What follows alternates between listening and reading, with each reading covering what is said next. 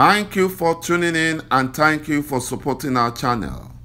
But if you are new to this channel and you haven't subscribed yet, please encourage us by doing so, and we shall continue to bring you the latest news as they come. And together we shall work with our great leader, Mazi Nnamdi Kanu, IPOB and Eastern Security Network, to make our Biafran dream a reality. He said, a group of diplomats at the United Nations have laughed at the Southeast governors and leaders. They said that the Southeast governors and leaders are a disgrace not only to the Igbo race but to Africa in general for allowing the Fulani Janjaweed to control them like babies, for allowing the Fulani Janjaweed Nigerian government to use them as slaves.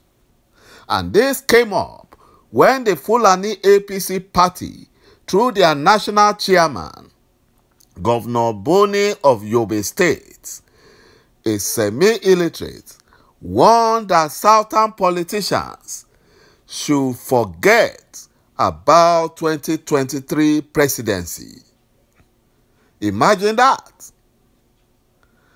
They were laughing at the Southeast governors and leaders for being so stupid and so low to allow semi-illiterates to be directing them and leading them anyhow, even to the point that they are afraid of speaking up or supporting their own because of the Fulani Janjaweed. And that thing the Fulani Janjaweed have promised the Southeast governors and leaders will not be given to them. And that is the 2023 presidency.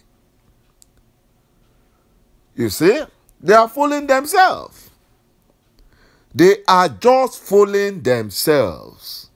Two former governors of Abia State, Orji Uzor and Theodore Orji, who are currently members of the Nigerian Senate, have been confronted by their constituents for working against IPOB and against Biafra. You know, they are working for the Fulanis against their own. You know, the Fulani Nigerian governments are working so hard in order to discredit IPOB. They are working so hard. And they are using the Serikin Fulani of Imo State to do that. Now it has been uncovered that the Nigerian security agencies, in connivance with the Supreme Court Administrator of Imo State, Hope Uzodinma, used the criminal DSS to kill 4 oil workers in Imo State. They are trying to use it to dent the image of IPOB and Eastern Security Network so that the Fulani Janjaweed can bring back all their killer herdsmen and Fulani terrorist bandits back to Biafran forests and bushes. But that will never work. You know, the oil workers who are Biafrans were going to their oil plants in Asa community in ŁTHEẎ local government area of Imo State when the criminal DSS, disguised as unknown gunmen, shot them. They shot them and killed all of them.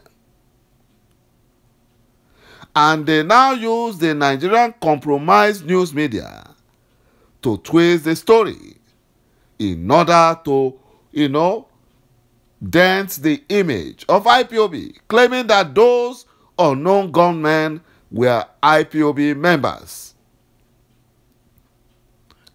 My brothers and my sisters, You see why the foreign diplomats at the United Nations are laughing at Biafran governors and leaders.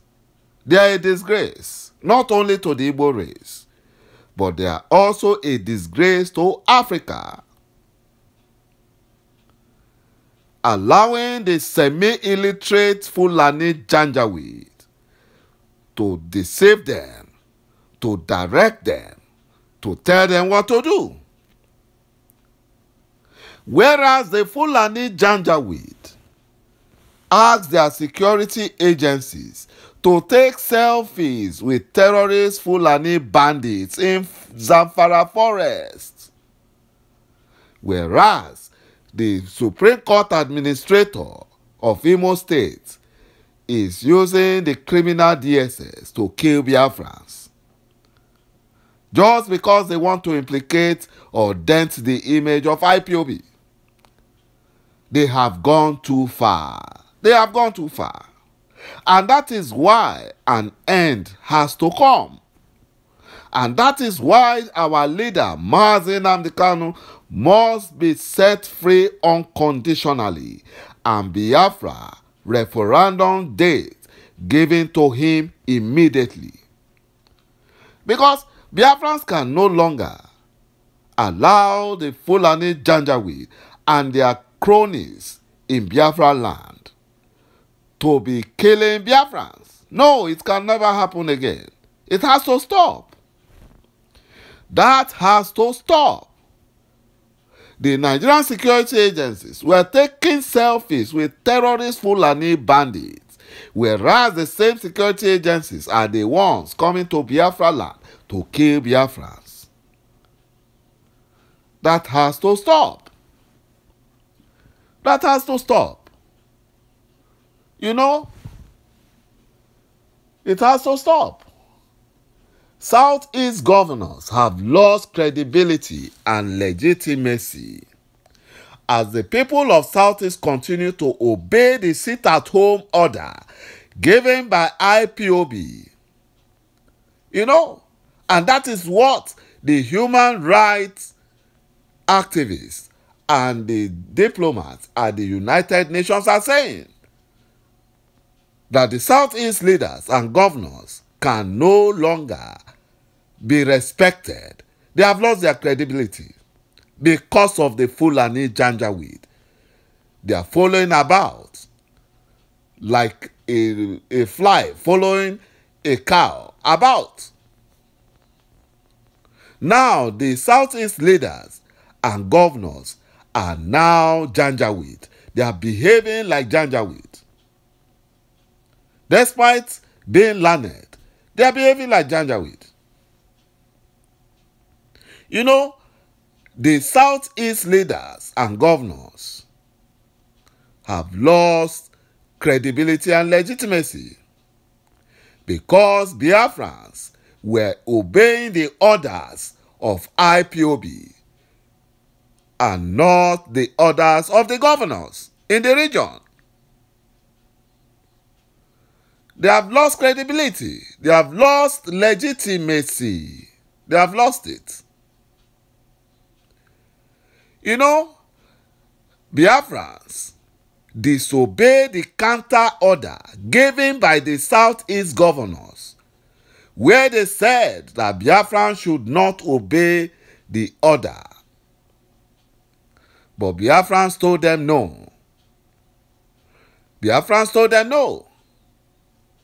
Because the Southeast governors and leaders have not done anything worthwhile for them. Rather, they are the ones bringing the Fulani Janjaweed Nigerian military to cause genocide in Biafra land. They are the ones. They are not speaking up for their own. They are not supporting Biafrans. Biafrans were not getting the benefit of democracy despite enormous revenues that accrue to the states in the area. They are not. So that is why we want Biafra to be free. because enough of these Fulani slave governors and leaders, enough of them. And Biafrans do not trust the Southeast governors and the leaders. They don't trust them. They don't trust them because they are not governing Biafrans in the interest of the people. And that is why Biafrans are listening to IPOB and not the leaders or the governors. Thank you, my brothers and my sisters, for watching this video, and bye-bye for now.